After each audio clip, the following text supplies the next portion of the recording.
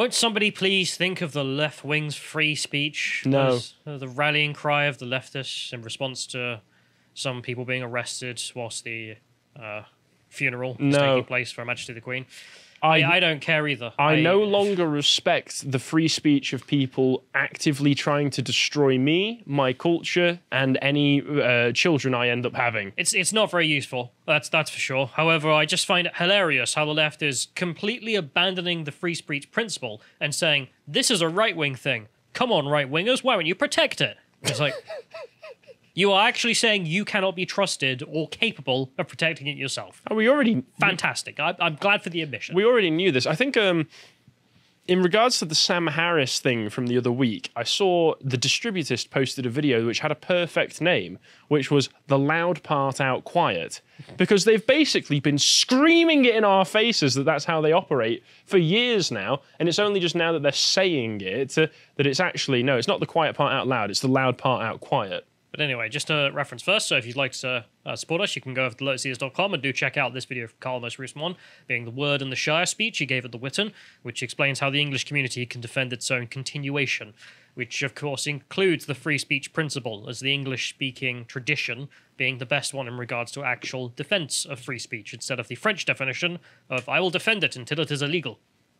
Good job.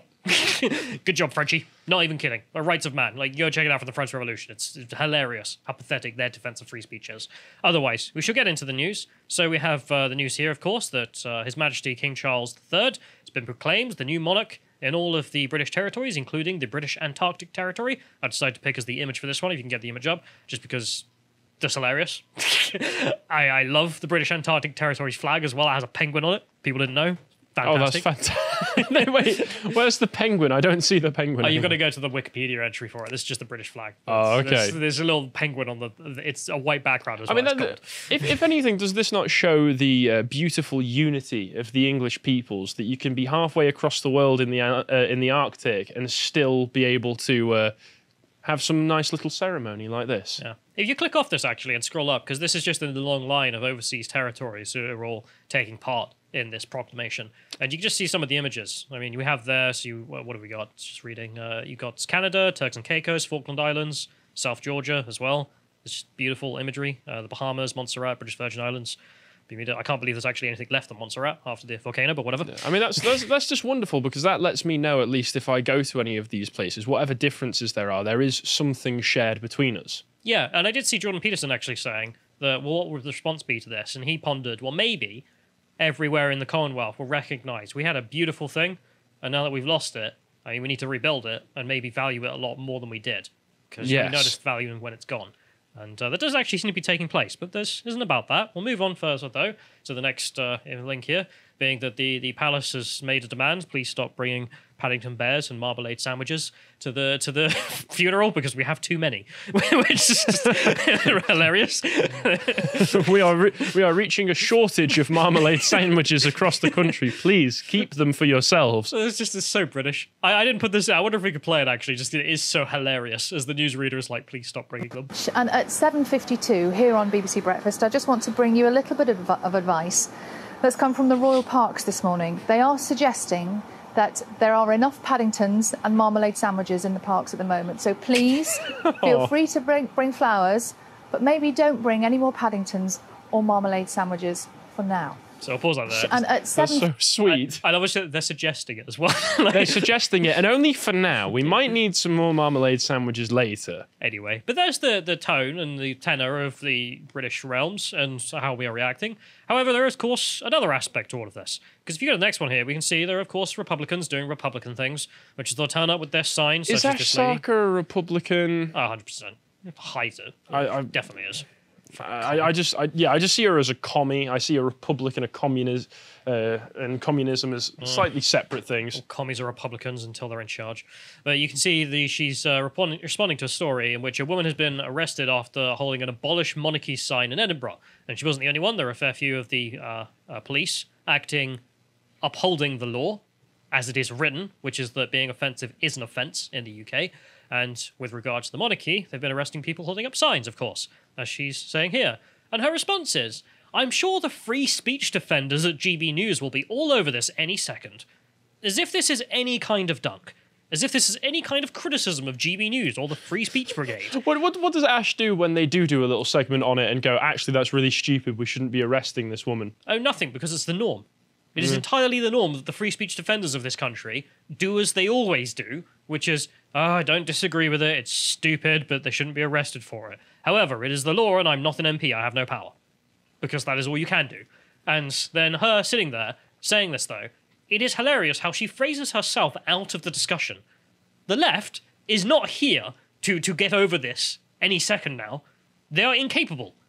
Well, they are not even willing to do such a thing. The only reason that she's annoyed that this happened is because she agrees with the sentiment that this woman was putting forward. Sure. It's nothing to do with principles of speech. That hypocrisy is simple and yeah, there. it's obvious. But it's more the point that she is saying, like, the right wing, guys, the free speech principle is under attack. Go and defend it. Because I can't.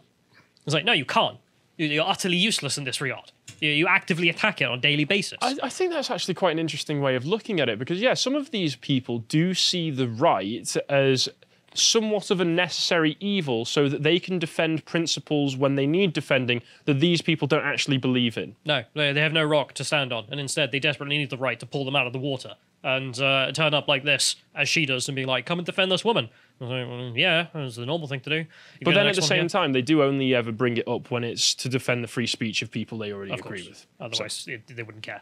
If you go to the next one here, you can see there are more instances of this. This is some guy who was shouting at Prince, I think it's Andrew, shouting that he's a nonce or something. And of course, the people there, were like, this is a funeral, bro, what the hell are you doing? And there's that discussion to be had, of course. Yeah, I don't think anybody in that crowd disagrees. It's just a bit disrespectful. Yeah, it's not convicted, so it's just they do what you woe. But he got taken away. The police arrested him for that, and as you can see in the next one here, he is one of few, to say the least. Of course, this being a funeral, and even in Scotland, which is supposedly the most Republican area of the kingdom, we have the Scots out in force to pay their respects. But if you go to the next link here, we have Leo Kursk, of course, responding. He's like, oh, well, you got me, Ash. I normally support free speech, but not when it's a woman holding up signs. Those are the really unusual... Those are the exceptions that we all have to hold ourselves by. If I remember the US Constitution correctly, the First Amendment, Congress shall make no law excepting those of women holding signs. Yeah. Shall not infringe free speech except of women. Based. But there you have it. It's just like, of course, she's referencing the GB crew. So, of course, Leo Kursk, being part of the GB crew, turns up and is like, well, fair enough. I'm leaving. Don't know what I'm going to do. We have Nick Dixon as well, a good friend of the show, who's just responded with a strange and inaccurate caricature of GB. Highly doubt anyone there thinks this person should have been arrested. The channel is basically all libs, which is true. It's a routine comment Nick has. In fact, I might have to start supporting treason laws just to provide some balance. So Nick will presumably be on as we speak, demanding the hanging of anyone who's holding up those signs. Nick's getting his royal gown ready.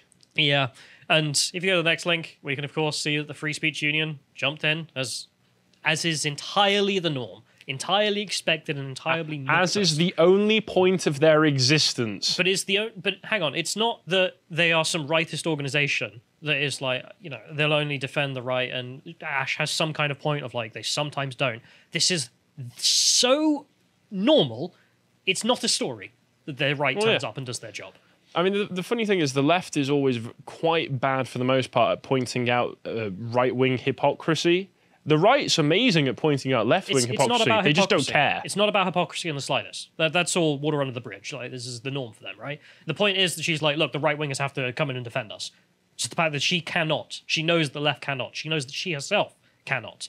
There is no principle in which they can stand. Of course, the Free Speech Union writing that whatever your views on monarchy, the protester also has the rights to hers. This is the norm. And if we go to the next link, however, Count Dankula is someone who is just enjoying himself immensely in regards to all of this. Of course, you have his new name as Dan McCulloch. Duke of Cumbernauld. Cumbernauld. Yeah, whatever. Perhaps having lived closer to Scotland for you, I'm able to translate this.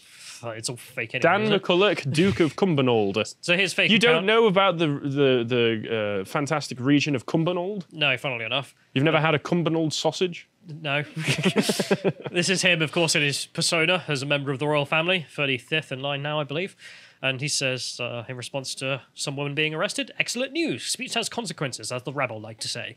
It's just perfectly reasonable from him, frankly. Someone who has gone to the court system and been stolen of his money by Her Majesty's justice system. So can't blame him for basically just being like, told you, don't care. Sink. Literally just drown. Like, you asked for this, enjoy it. If you go to the next one here, we can see the real lesson, of course, from him being that it appears very many leftists are getting sacked or arrested under offence laws for things they are protesting / saying about the royal family. Such a shame. No one was warning them about that for years. Silly peasants. And that's the point. Just like this all relied on rightist principles. You are now saying that out loud, as you say, the quiet part, which is just like, oh, please protect us, because you don't have them. And without the rightists, you wouldn't have any rights. You know you wouldn't. You don't believe in them. So, there you have that. If you go to the next one, of course, the leftists are still out there censoring everything they can in regards to criticism of their own speech. They don't value free speech in the slightest. This is just on a minute level, of course, but we'll take Dr. Scholler, who is a leftist and, of course, started just deleting responses to her own posts because she couldn't take the criticism. Her saying that, of course, the royal family is slavery and racism and blah, blah, blah, blah, blah. So someone responded, you're a member of the Nigerian royal family, a family directly involved in the sale of black slaves.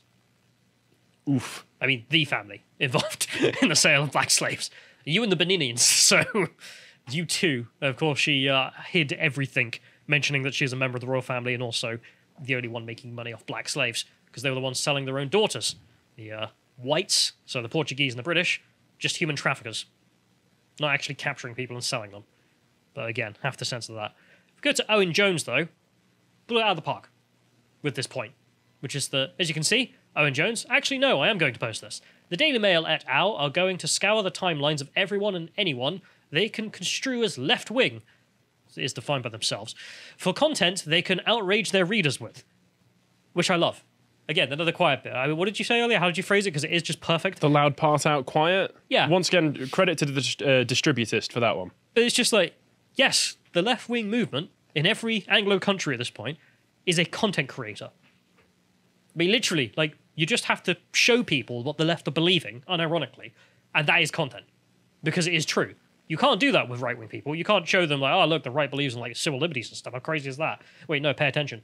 Because the people just won't care. Why would they? But whatever the left unironically believe today is always going to be mad. The next statement being, if you are on the receiving end of this, you cannot imagine what will hit you. So, yeah. If you write out, I hope that Her Majesty's death is brutal and blah, blah, blah. So, funnily enough, the kingdom doesn't take too kindly to that. You will be crucified. You could lose your job, be plastered across the internet forever. And you could be subjected to very extreme threats of violence and death. And there might be people in the country who try to act on that. Don't make yourself... So he in so many words, he's saying, stop being mental on Twitter, guys. Just give it a week. No, he's saying that, oh no, we're being treated as we've always treated right-wingers. We denounce them as racist. Remember, the left-wing definition of racist is you don't believe that everyone is the same.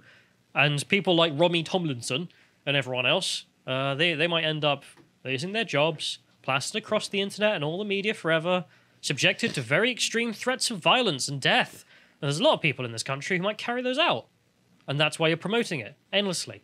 Anyone who you decide has to be cancelled and destroyed, you endlessly hope that they are killed by those in this country who will do it. Oh, the cry bullying is so blatant. Yeah, I love it. It's just like, racists don't have rights, but Republicans do. Don't they, guys? Says Owen. I was like, yeah, no one has any rights. This is the United Kingdom. Not have any rights for years. If we go to the next link here, we can see the point that he's whining again is like the lady who was arrested in Scotland. Oh my god, the Tories did this. No, they didn't. As you can see, Samantha posting here, the Scottish protester that Owen Jones is referencing was arrested under Section 38 of the Criminal Justice and Licensing Scotland Act 2010, which was introduced by the SNP. There you have it. I mean, the most leftist party in this country. Am I supposed to be surprised? No. Should I put on my surprise face anyway? No. Oh, that's all right then. I don't think there's a need. I love it. I love how they're like, oh my god, all those laws we passed criminalising offence applies to us? Yeah. Yes. No, this sword has two edges. No. If only there was some kind of count, some kind of royalty like Count Dankula, who might have been warning about exactly this. It's ridiculous. No, he went to the European court and they said rights don't exist. Yeah, well, we just had to believe it because the left agreed with the European court. The next link here, of course, being regards to the individual who decided to cry out about the fact they wanted a violent death, Her Majesty. So the professor here slams the Queen again by saying she is part of the cult of white womanhood and her woke students are backing her. Now, I know Owen will see this. Let's look at the Daily Mail. They went looking for outrage bait and they produced it. Like, no, they didn't. They went looking at the left and went, yeah, here's the left. And everyone went, There you go. ugh, don't touch me. Like, don't want to be anywhere near that. But again, just the statement there. I mean, the statement that Her Majesty is the cult of white womanhood. The thing you could ask is, does that affect her qualifications as a professor of applied linguistics? I mean, yes. I mean, she's clearly insane. And also, why are her students backing her? Well, yeah, I wouldn't want her teaching my kids. No. Because I feel like she's not just going on about linguistics. No, she's clearly indoctrinating these kids. As to why else would they back statements like this? Because they have been taught this crap. There's no criminal element needed, of course, except there is, because if you were actually upholding the law, as written, 100%, this is grossly offensive according to Section 127 of the Communication Act. However, meanwhile, in actual rightist land, I love how the left are interacting with the law ever so slightly. Like, it's actually illegal to make things that are offensive. Wait, they're just reading through the laws going, bloody hell, have you seen all this? Yeah. Yes. It's only started to be applied to them thanks to this circumstance. They're suddenly like, oh my god, the law's actually against us in some cases. That's against everyone. We're all getting screwed. And whereas the right, it's just another day in fairyland. We have Voice of Wales here with a video. This is a member of Voice of Wales getting a cold call by the police, telling him that he is going to be jailed if he keeps up a post because he decided to call some illegal aliens undocumented aliens. Because he used the phrase undocumented aliens, that is grossly offensive and therefore is an offence. And if someone complains, then he'd be in trouble. No one had complained. I would imagine not. The police just did this. They Yeah, called them up. the police is just preemptively going full minority report, and when the crime is eventually logged, you might want to know. When my colleague hits the complaint button, we're going to come and arrest you. Just let you know. Turn it off.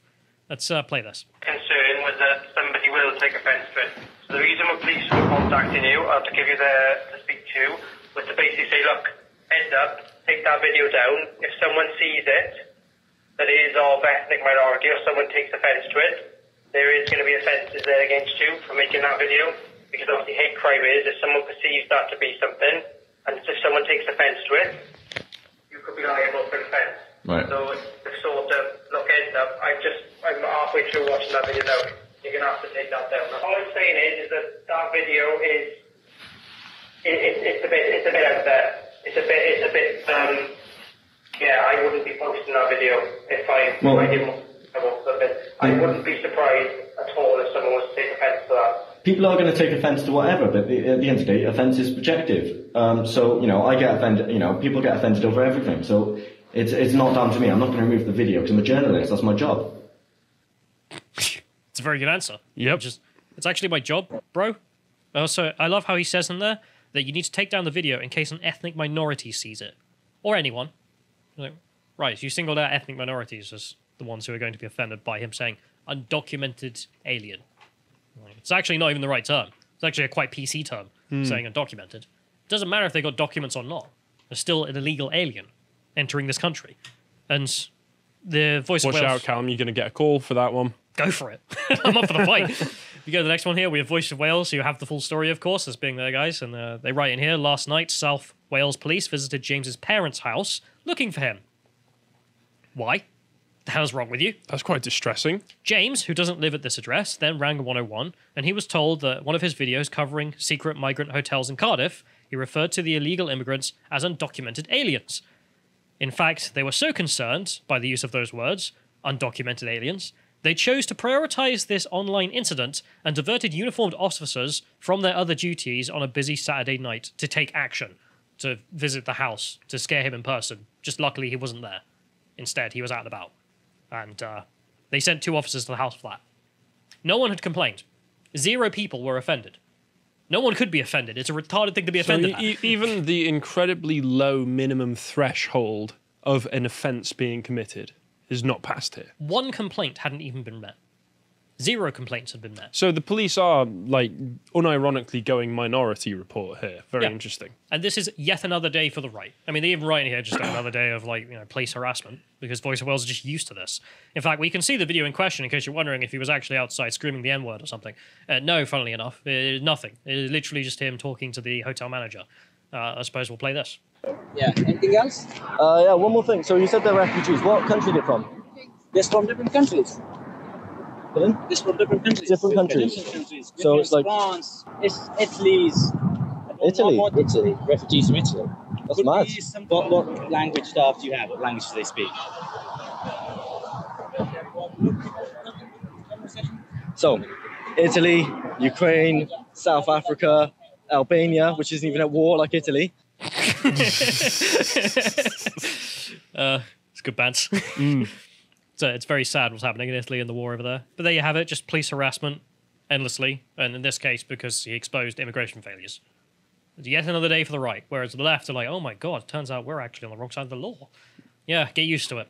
Although there is the funniest question of free speech in regards to Her Majesty the Queen's death, happening in Saudi Arabia, of all places. I don't know if you've read this story. No, I haven't, actually. Really funny. Saudi Arabia, man arrested after Mecca pilgrimage for the Queen. The man, a Yemeni national, published a video clip of himself on social media on Monday at the Grand Mosque in Mecca, Islam's holiest site, where non-Muslims are forbidden, because Saudi Arabia is a very tolerant and diverse country. In the clip, he held up a banner saying, "Umrah for the soul of Queen Elizabeth II, we ask God to accept her in heaven and amongst the righteous." He was arrested. Legal measures were taken against him, and he was referred to the public prosecution for this. Oh, what? Because That was quite a sweet sentiment. you're allowed to do this sort of thing for another Muslim, even a dead Muslim, of course. But obviously not to anyone outside of that. For a non-Muslim, that's obviously a no-no. Not only a non-Muslim, the head of the English church. Yeah, so he got in big trouble for that. Of course, no one's ever going to care, because Saudi Arabia do what they like, which is their problem. I suppose we'll end this off just with something that's not leftist, because I hate leftists. Just on a lighter note, just the news has come. If you'd like to go and visit the Queen when she's lying in state before her funeral, the issue guidance has been published. The Palace of Westminster opens for the public at 5 p.m. on Wednesday, 14th September, and will be open 24 hours a day until it closes at 6:30 a.m. on Monday, at which point the funeral will be taking place. So expect incredibly long queues, and also there's a big list of prohibited items, etc. in case you want to go. But the last thing, just so we can end on some Imperial glory, is let's check out the people who miss us the most, Hong Kong. And this is just a video of someone walking along the queue to the, I believe it's the British consulate, showing off how many people have come to lay flowers for Queen Elizabeth II. Oh. And it goes on and on and on. Eventually, she does actually post that there was some official who had to stand at the end of the queue, poor bugger, with a sign just saying queue is closed. Oh my god, that's your day. Yeah, and he had to stand there just so no one joined the queue, till it disappeared. That is quite hopeful and quite fulfilling to see that. Yeah, this is the appreciation for people who have to deal with not only without Her Majesty, but without any of the British world being able to save them from what's coming. If you appreciated that segment from the podcast of the Lotus Eaters, you can go to lotuseaters.com to get access to all the premium content we have on the site, such as this premium article from John Tangney on being a conservative on campus, with a audio track for silver and gold tier members, of course. If you want to follow what else we're putting out, you can follow us on Getter at lotuseaters_com on Getter. Thank you and goodbye.